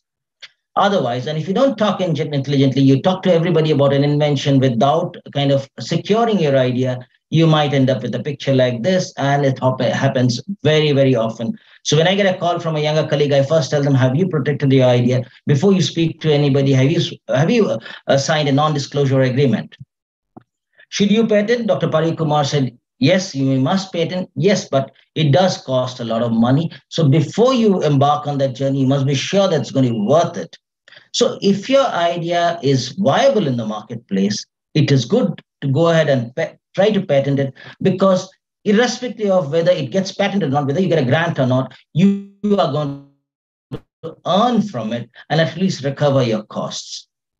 The real journey, the big real deal is actually a lot more than what is visible. What you see is the tip of the iceberg, and what it actually entails, a device bringing it from the bench to the clinics and commercialization. There are various aspects in device, patent, peer acceptance, and commercialization, and each one has an arm which extends pretty long over years. A gentle reminder for all our younger colleagues over here, for us who've got a little bit hardened and thick-skinned over the years, it's easier for us to face this world, but it's going to be tough for you. It's going to be bouquets and brickbats throughout. You'll have appreciation in the morning, in the evening, somebody is going to come back with a nasty comment. Not because of your work, but the way you probably publicize or the way you talk about it, you'll have to take it in your stride and move ahead. Now, there is a big love-hate relationship between doctor colleagues and innovation. And I found it really very strange, especially in our country. Now, the first thing that I ask, how much does it cost? What's the discount on it? Even our doctors, very established, big hospitals, big corporate hospitals, the first thing they ask us, what's the discount? But yet, so doctors love to benefit financially from ideas which make surgery easier and affordable. I believe it's unholy and sinful for doctors to gain financially from their ideas. They hate to discuss cost publicly. You put it in a WhatsApp group and say, oh, this is commercial, don't discuss. Let's discuss only science, pure science. Now, where is pure science without your device? I mean, how are you going to give the younger people a break? So let's please shed that holy garb and realize that doctor innovators have a right to earn from their ideas and invention. Intellectual property is an asset like any other house, land, property, stocks, shares. I mean, they don't mind, our colleagues don't mind doctors going into horse races and property and trading shares and anything. But when it comes to selling your own invention and earning from it, it's highly objectionable. I don't know. I really have never fathomed the depth of this particular concept. So let's have a heart for the person who's working so hard to save your money and make your surgery easier. Trust, I think all of the innovators over here will agree that the time we put into an invention or innovation, if we put that same time into clinics, we would have. So that money is not really what we are running after. And like I said, and that is the time when you're going to feel very low, and you at the end of the day, suddenly one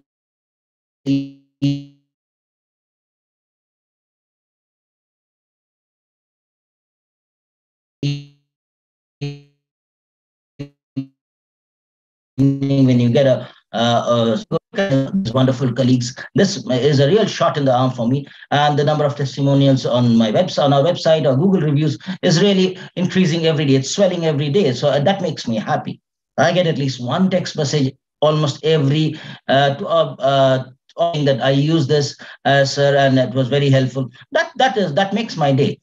So we have friends over here, including Arun Mori sir over here, who's been a great support for me.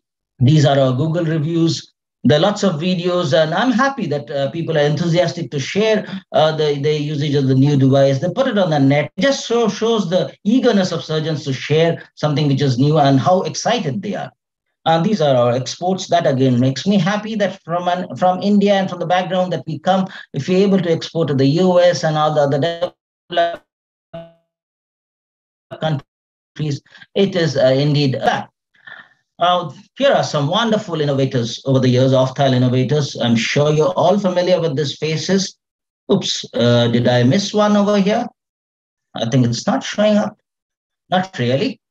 I'm looking forward to your faces over here and your innovation over here. So let's look forward to seeing some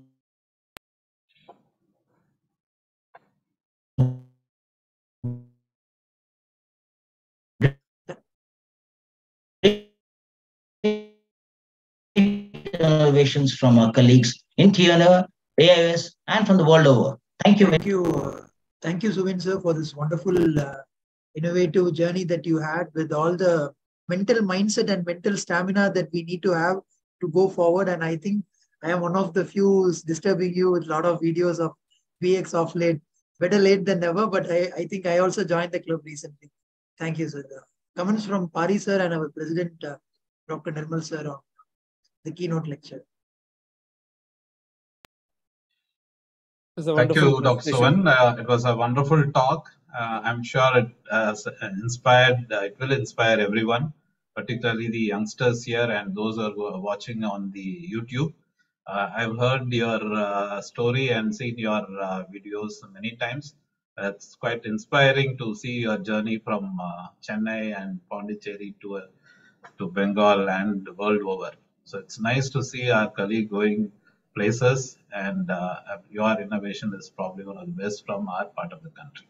So thank you for joining us and for your inspiring story. Thank you very much.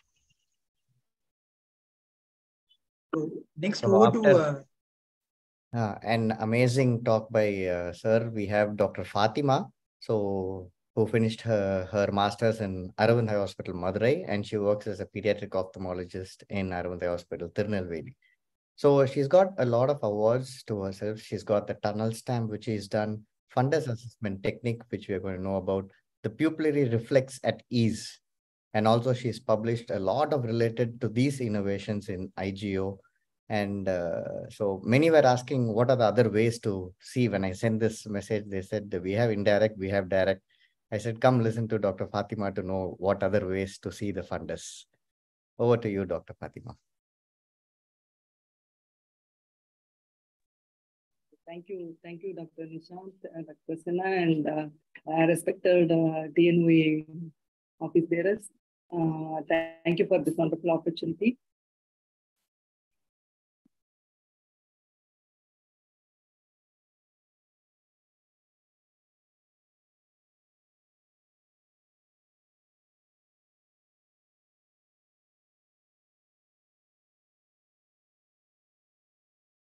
I hope my screen is visible.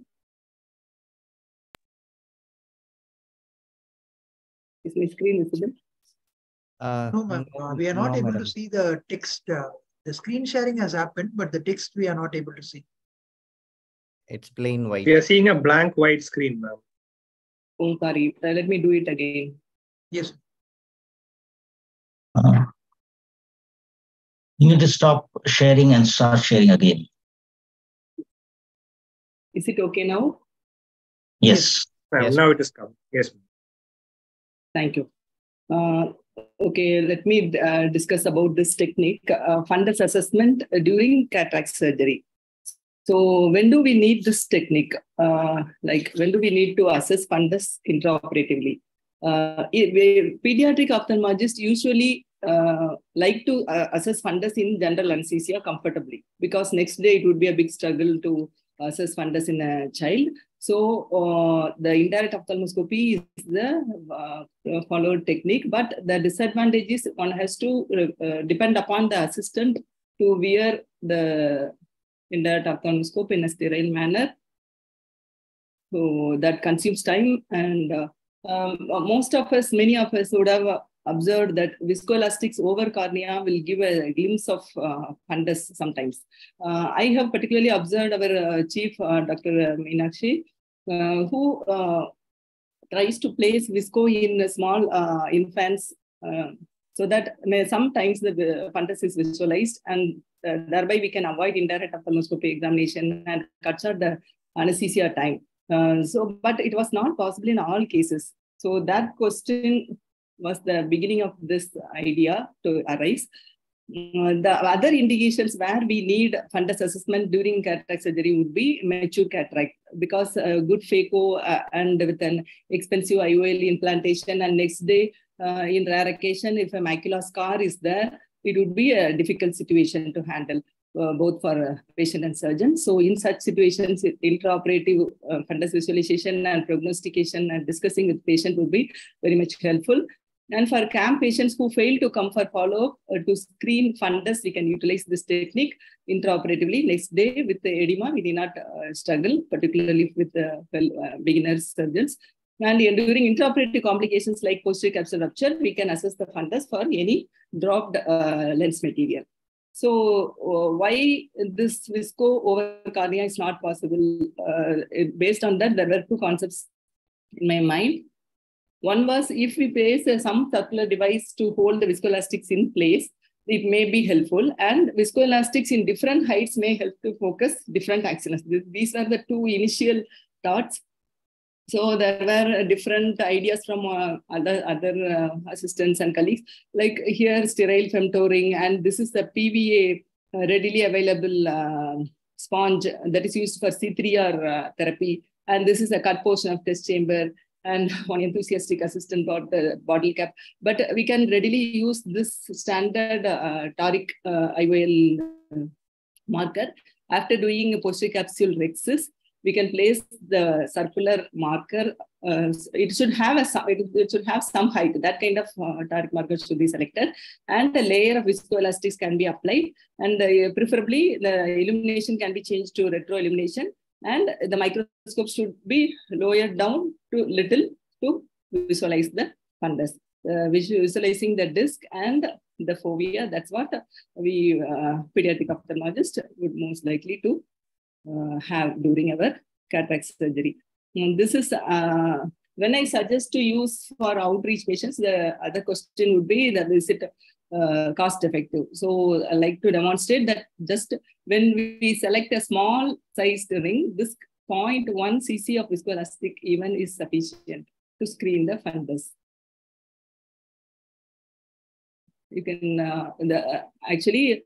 In real time, the view is better. The videography is not that good because the small ring hinders the illumination. For recording purpose, we can have wider rings, but for screening, the smaller rings would do the purpose. After doing in multiple cases, we understood the circular device was good enough and to visualize the fundus. But this concept was not correct, because we need just a layer of viscoelastics to visualize the fundus. And while going back, after finding out something to give scientific explanation, when I was going through search of articles, this was a wonderful, when a person goes underwater, meaning when a person dives into water, the eye vision gets blurred. This is because the refractive index of the cornea, aqueous humor, and water are almost same, and the cornea, the powerful refractive element, loses the refractive property. Based upon this, I tried to give some explanation for the phenomenon that is happening with our technique. Here, the light rays from the retina coming and meeting the strong posterior corneal surface, it diverges and does not reach the operating microscope in normal situation. But when we place a circular device and place viscoelastics, what happens is this curved interface becomes flat interface, and this becomes one unit, because the refractive index of the cornea and viscoelastics are almost similar. So this flat interface diverges the light rays little, and we are able to see the fundus through the operating microscope. While searching in the literature, we could find out 2 articles related to this. One is they have used a wide-angle gonio mirror. Again, the cost factor is involved there. And another technique is injecting air bubble and filling the air bubble, filling the anterior chamber with the air bubble and visualizing the fundus. Again, this needs thorough washing of the anterior chamber and then injecting air bubble. But our technique does not need washing. Just from outside, we can apply viscoelastics and visualize. Here is a case where the dropped cortex is being seen using this technique, but it does not, truly speaking, if the vitreous is much disturbed, it will not be always this clear like that of in this case. And the further implications based upon this idea is measuring intraocular. For example, the standard optic diameter measures more because of the corneal magnifying factor. The 6 mm optic does not measure 6, it's measuring more than that. So what we do is, if we keep our device there and pour either balance salt solution or viscoelastics, and now when we measure, the optic diameter is exactly the same 6. So it is helpful for a research purpose when we like to measure the intraocular pupil diameter or axis diameter. It would be useful rather than using intracameral caliper. And also based upon this idea, we are trying to make a Rexis guide. It is in process. So I like to sincerely acknowledge our seniors in Tirunelveli and also Chief Medical Officer Dr. Venkatesh in Pondicherry, because his support through our Arvind Center for Eye Care Innovation is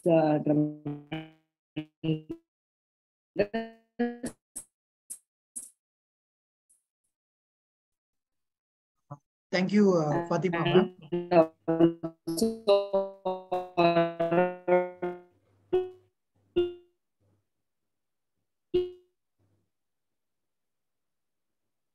Yeah. Ma'am, you're not audible, ma'am. Yeah. Thank you, ma'am. Thank you for this presentation. Can we have the panel's comments on it as we get ma'am online? Yes, Dr. Fatima, it's a very good presentation. Prasanna, if I might just button, is that okay? Yes, am I audible? You're audible, sir. Very clear. I think this is a wonderful innovation. It makes sense in post-phaco when we hydrate the wound and make the anterior chamber rock hard. Sometimes in topical phaco, they say they have sudden blurring of vision or they're not able to focus on the lights. We can always put this and see for central artery pulsations. Whether we have made the IOP very high for them to cause central artery pulsations to cause that CRAO-like symptoms. So immediately we can deflate the anterior chamber and reduce the IOP. So I think this will be, I did try doing this. We didn't use a Mendes marker. We used another ring, like the C3R ring, and we put a hylogel, sodium hyaluronate, you can see. But you need a microscope with a coaxial illumination.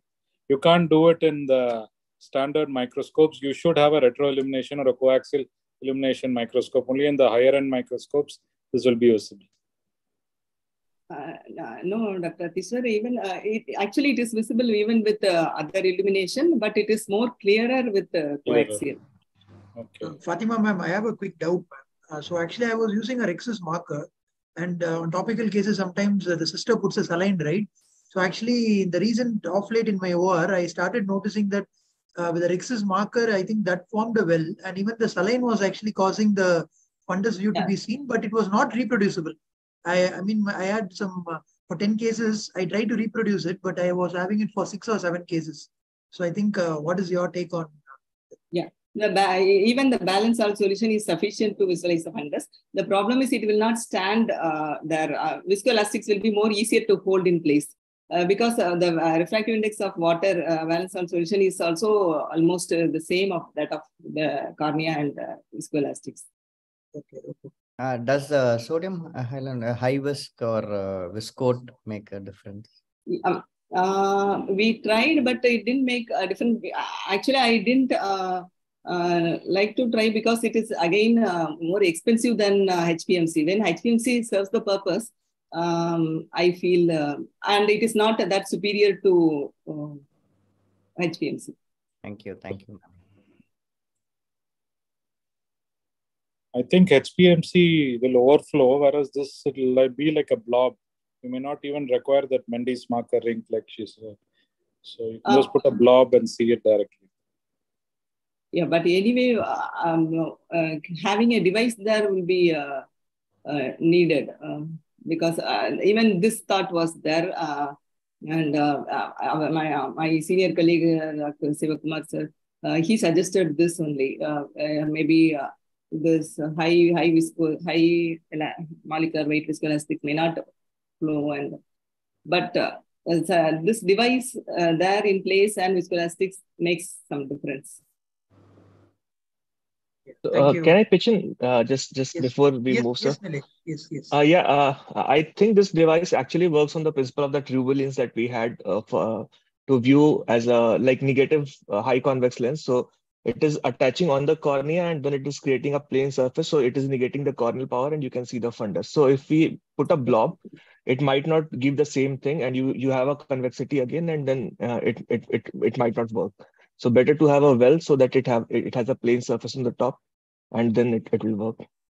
Yeah, we have to make sure that we do not overflow it. We just try to make a flat layer of the viscoelastics so that the top layer should be flat. It will be more clearer with that. Yeah, thank you, dear panel and Fatima ma'am. So move on to the next speaker, Dr. Vandana Sundaram ma'am. So she has graduated with 3 gold medals, MS from Amrita. She has done cornea refractive surgery and eye banking fellowship mentored by Dr. J.K. Reddy sir. She has won the Young Researcher Award at AOS 2018, awarded the best paper in refractive surgery at TNOA 2023, and presented various papers in national and international conferences, one recently in the ESCRS, and the innovation of the first surface ablation, ma'am and her team, which she'll be sharing with us today. The best of IJO certificate awardee 2023. And she's associated with Shankara Eye Hospital since 2019 and currently working as a registrar at the same institute. Over to you, ma'am, to enlighten us on one of the high-profile new innovations that is doing the buzz in cornea and refractive surgery. The sitting positions world's first surface ablation in the upright position. You're on mute, ma'am. Mute here.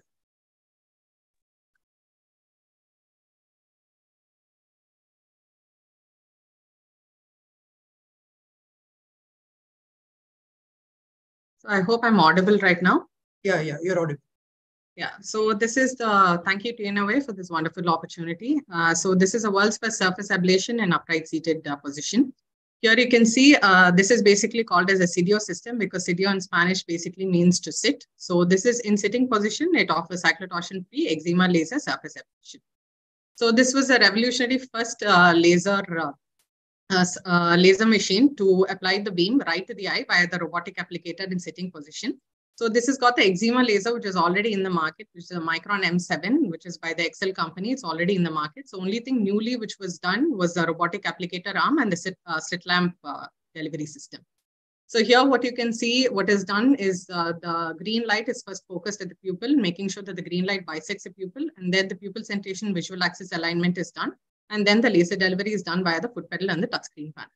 So this is a short video that we shot with the volunteer. As you can see, the eye is already, paracaine is instilled, eye is already painted with povidone-iodine, and then the patient comes and sits in front of the machine. Then a speculum is placed, and once a speculum is placed, then the patient, she keeps her chin on the chin rest.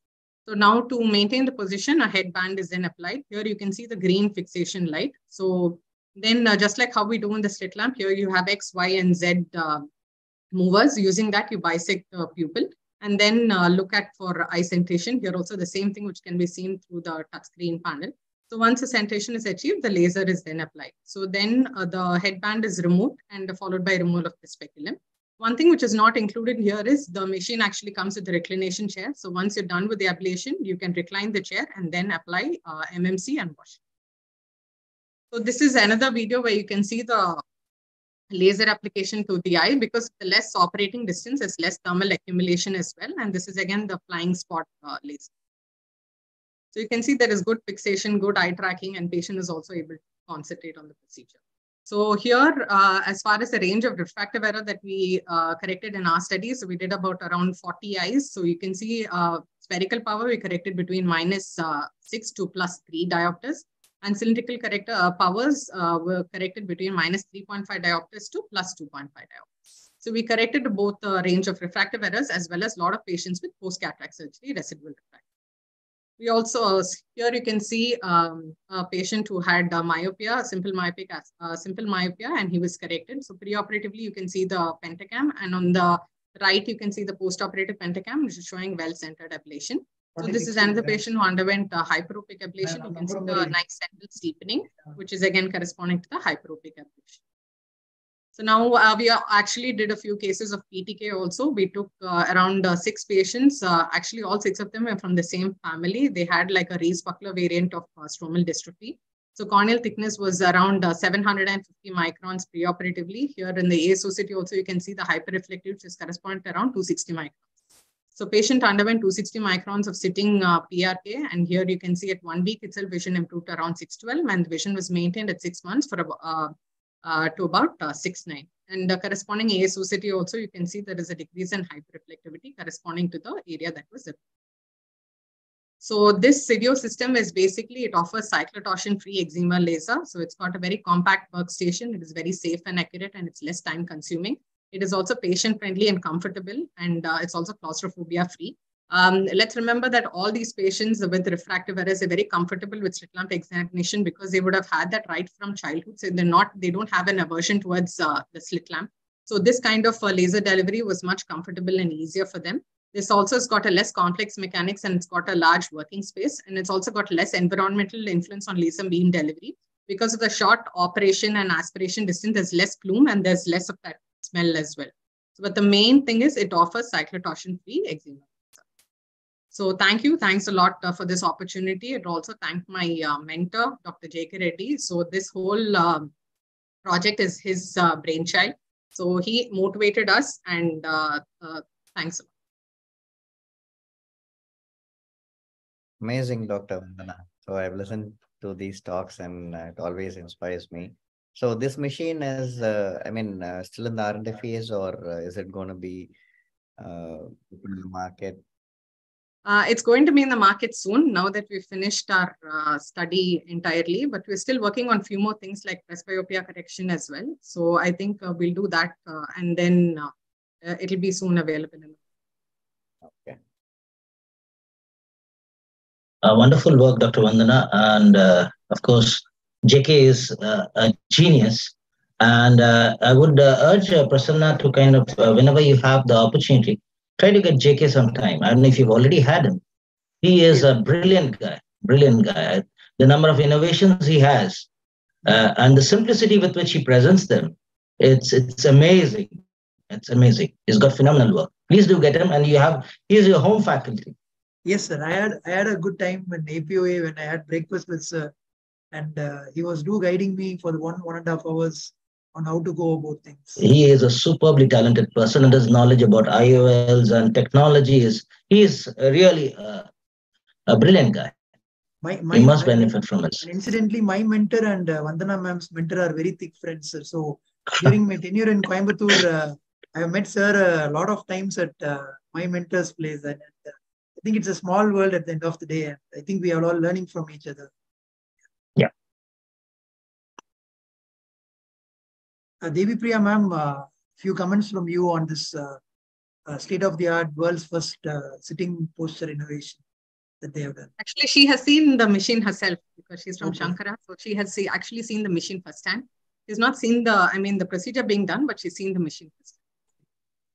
We're always proud of JK sir and his innovations. He keeps thinking ahead of time, always. And this is one such thing.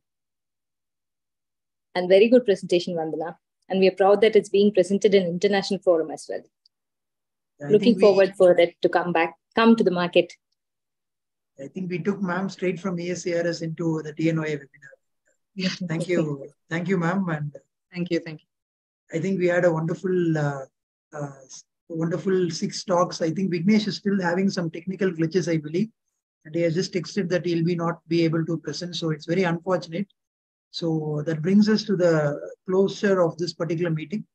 So a few words from our chairperson, Dr. Parikumar sir and Suvin sir, before we ask Nirmal sir to take over the session. Yes, sir. Dr. Pari sir, over to you. Thank you, Prasanna. I congratulate all the presenters and all the members of the dais. And it was amazing to see all different perspectives and different out-of-the-box thinking from everybody. Dr. Suvan has literally poured out my heart. What all were running in my heart, it just literally poured out. And it was a wonderful, concise, and a kind of message to all the innovators. So take all the message from him and learn, practice everything. And definitely, we all will come up with new concepts and new ideas which are useful for the society and for the ophthalmologists. So I congratulate all the presenters and the TNOA team for this wonderful opportunity. Thank you. Suvin sir. Thank you for this opportunity, first of all. And I must say, I'm amazed with the number of innovations that we are seeing today. I think Dr. Parikumar, Nirmal, and Dr. Nirmal is a little senior to us. So, but we have seen what innovation meant 10 years back and what it means today. And if you look at our state societies, city meetings, everywhere, the innovation is the buzzword. And the way youngsters are taking up, Aravind is doing phenomenal work by encouraging it. And everybody is so that, once that kind of spurs our younger colleagues to go forward. And of course, the story, I poured my heart out, and that will be the story of most of the innovators. Nothing, it's not going to be very different from that. But then when we share a common story, it also encourages us to, when we are depressed or when we are in our lows. So yes, it's amazing to see all innovators, and we having these platforms gives them an opportunity to showcase their work and earn appreciation. That's most important. We need to encourage. What we need to understand is, for every successful innovation, there are at least 100 failures. And the guys who have failed have actually led us on the right path. They have failed and kind of guided us to the right path. So they are the kind of they are sitting on the pavement over there and guiding you to go on the right path. So we need to even encourage failures. We need to embrace failures and encourage them, because a failure will tell you that, okay, we don't choose that path. That's very important. So I would urge all our colleagues who are in a position to support younger colleagues, please do not discourage a failure. Encourage them, guide them to go on to the right path or take an alternate path. But please do help them. Thank you very much. Thank you, Dr. Suvan. That was a wonderful talk and closing remarks. I still recollect our meeting in one of the conferences, sharing a room and your long story. And when Prasanna asked whom to invite, I have no second thoughts about inviting you to TNOA. Of course, there are many inspiring innovators here. And you are right, we had a difficult time because at that time the world was closed, no internet or anything when we started our career. So we had our supporters, we had a small platform, but now opening this large platform to the youngsters and seeing their brilliant thoughts and ideas coming to shape, and also hearing such inspiring story from you, Dr. Parikumar, and all the innovators here. I'm sure all our 3,850 members would really feel happy that such things are happening here. One. Second, they'll get inspired with all these things, because behind every practitioner, there is an innovator inside. So only thing, there has to be time, as you rightly said, some luck factor too, and maybe some perseverance to put across things in a proper way.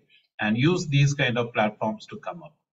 So I'm sure this will be a useful platform. I'm sure many of our members will go back and see these videos. Those who have missed are really missed a lot, but it will be there in the TNOA website. And I'm sure Prasanna will share the link to everybody, because I've given him a task to beat his own record in the first edition. So hopefully we'll get to that mark.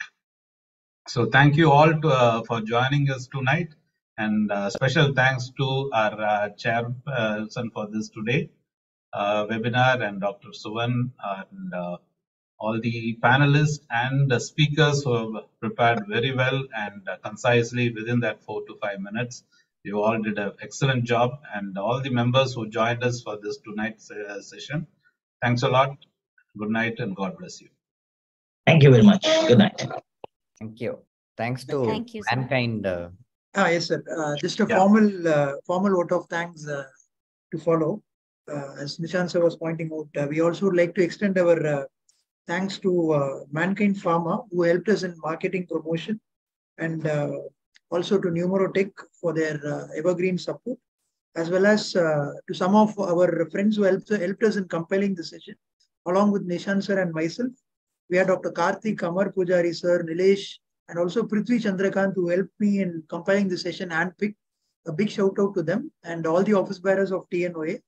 Along with them, we would like to also thank our dynamic president for this wonderful initiative once again, and giving a special platform for us to showcase all the your talent. And also another big shout out to the secretary, Sriram sir, who I was disturbing 24/7 for taking this the right way forward. So thank you all. Thank you once again for tolerating my constant disturbance. And I think the numbers speak for itself. We already have 47 likes in YouTube. I think this is one of the highest ever in TNOA at such a short notice, where we have hit 47 likes. I think as Suvin sir was telling, I think innovation seems to be the buzz that is going around. It has generated a lot of interest. So I think Nirmal sir, challenge accepted. And I'll get back to with the statistics, sir. Thank you. Thank you, sir. RK sir, a few words. Yeah. Thank you. Thank you, Nirmal. Thank you, Nisha and the Prasanna. Really, it's a wonderful webinar, I can say. It's the last 2-3 years now today, and the last webinar on innovation. Really, we learned a lot. Definitely, it's a very good platform also for the youngsters to show their talent, and really, it's very nice, very nice. And also the Swan and Parikumar, their work, of course. Swan, I have seen his videos and his innovation, and Parikumar, really, sir, you are super, sir.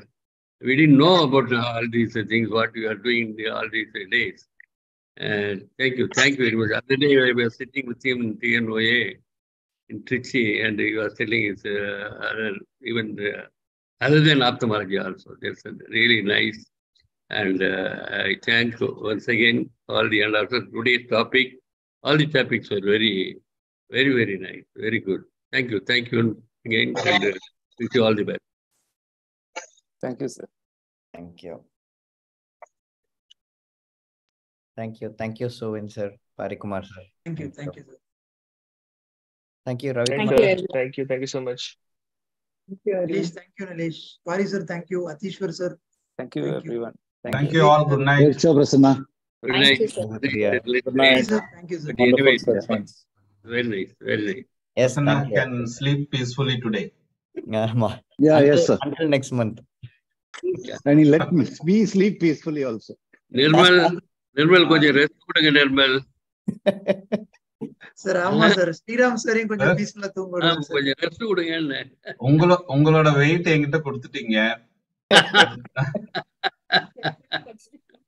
Very nice. Thank you. sir. Sir needle வேணும். அனுப்பி விட்டுறேன். ஆமா, needle காட்ரி வேணும். அனுப்பி விட்டுறேன். Thank you. In the needle, but it's available for sale? Sir, we are still on live only, sir, because once we end it, only the YouTube will go.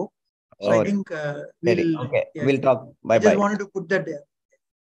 Thank you. Thanks, Prasanna. Yeah. Good night. Thank you. Thank you, sir. Thank you.